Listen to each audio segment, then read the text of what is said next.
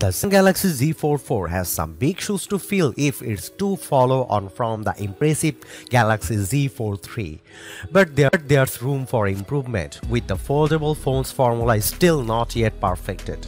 While a trickle of rumors is now starting to flow steadily for the Z44, there's still quite a bit we don't know. So we have collected all the leaks and rumors we have heard so far, and we have weighed in with our thoughts on what the Z44 needs to improve on if Samsung wants to continue to hold on to the best foldable phones crown with its next generation.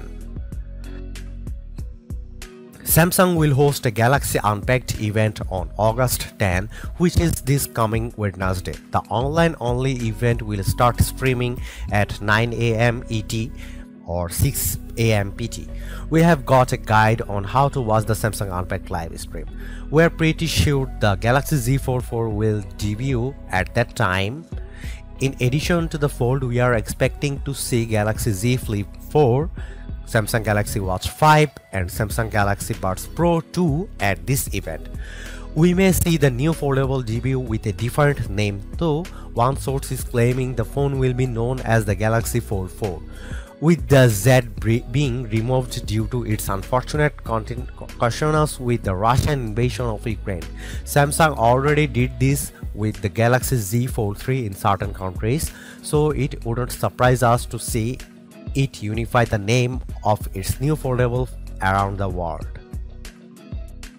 The only rumor we have about the Z44's power source is an unfortunate one. It says that Samsung Galaxy will be keeping the battery roughly the same size as it currently is on the Galaxy Z Fold 3. Leaked specs from both Yogesh Brar and Ice Universe point to a 4400 mAh battery in the new model, unchanged from the last year's power pack.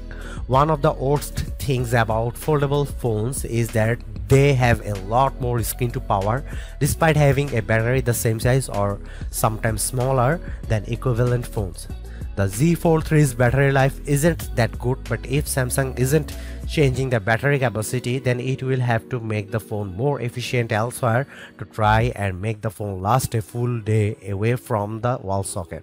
Unfortunately, charging speed may not be getting boosted to account for this, with leaked regulatory documents seemingly revealing the same 25-watt charging speed as the Z Fold 3.